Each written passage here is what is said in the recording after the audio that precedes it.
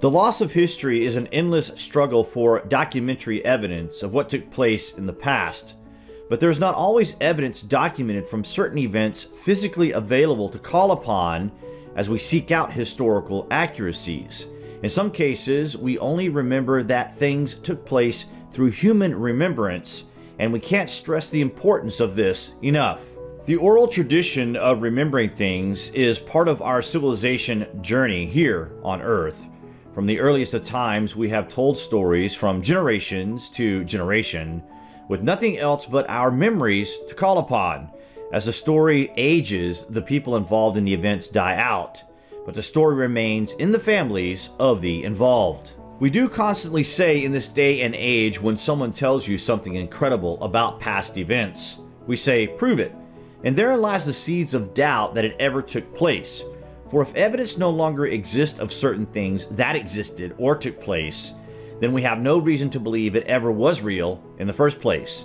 And the longer history is stretched out into time, the more inevitable this will become.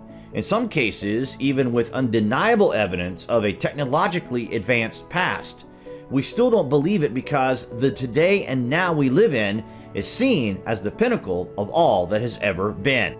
Now, we are not saying to believe everything you hear to be true, not at all.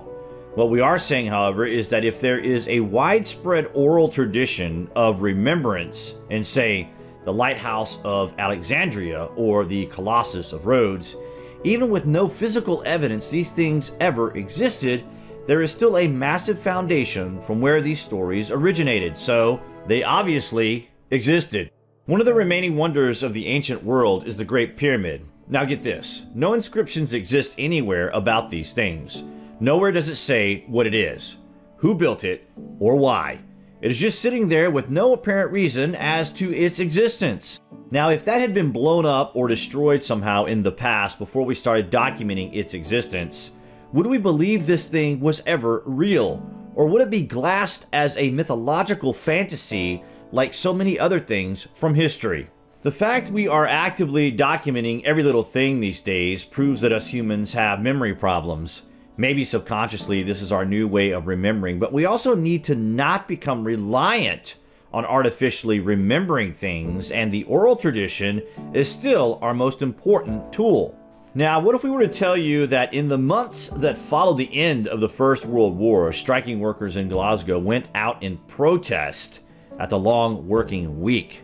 They wanted their hours reduced to 40 hours per week to make jobs available for men returning home from the front lines of war. These events took place in the second city of the British Empire, and what unfolded will shock you, so wait till you hear this.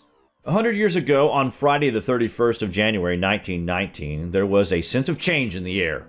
Workers were instructed by their union leaders to march on George Square to hear the government's response to a change of working hours from 56 hours per week to 40 hours per week to free up space for soldiers as there was no job opportunities available.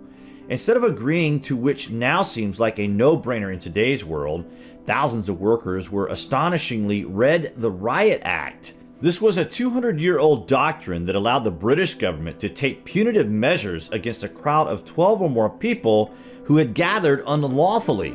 The horrors that followed are shocking. During the Great War, Glasgow and her hard-working industry were key to the overall outcome of war.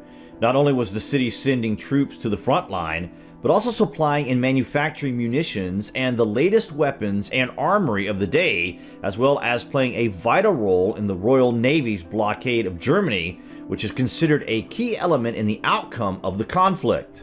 The altruistic move to create jobs was just another inventive and forward-thinking idea that seemed pretty tight, and it is hard to see what the problem was with the idea today.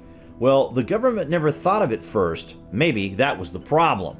A strike was called on January 27, 1919. 2 days later, the city's Lord Provost put these demands to the government in London.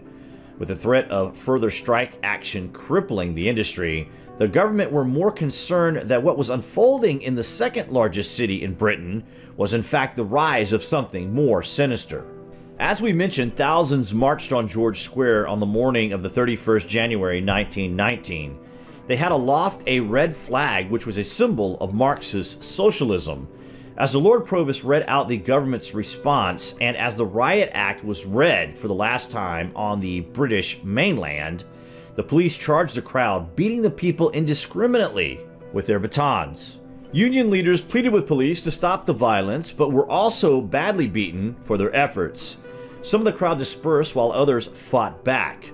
As the fighting raged on into the alleyways and streets surrounding the square, a lorry full of bottles were used as missiles to drive the police back.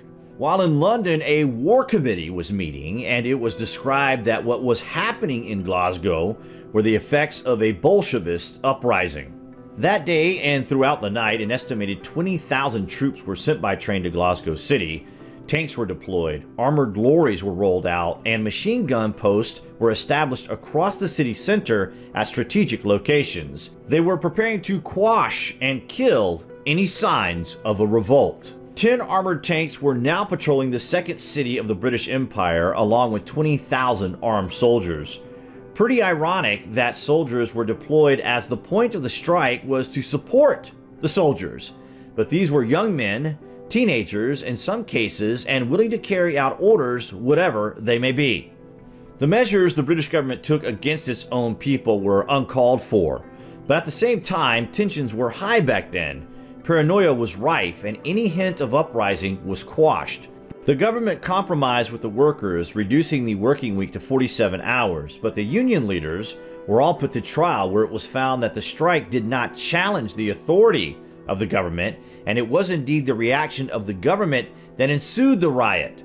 The judge declared the Riot Act of 1714 was never to be read or enforced to a public gathering on the British Isles ever again. In this sense, the workers won and justice prevailed to a certain degree. The military remained in Glasgow until February 17th that year. These events later became known as the Battle of George Square. This is one of those events we were speaking about earlier, largely undocumented with the exception of a 1970s documentary which recorded the eyewitness testimonies of some of the striking workers. Events like these can easily be lost to history because a great empire is unlikely to document such events to the rest of the world. They would rather portray the land to be stable, united, and hardworking. And of course, this is the case, but in times of war, even the top brass are guilty of paranoia and bad judgment. And in this case, it is probably the striking workers who prevented the escalation because their government seemingly were willing to kill them. The message of the people prevails, however, above all else. It's crazy times we live in today, guys, but it was even more crazy back then. All that is changing is the times, the technology, and the people. But the madness surrounding our civilization is still very apparent. That's all from us for the moment, and we will, of course, be back just shortly with more Lost History for you guys. We will speak with you below, so please comment, and as always, thank you for watching.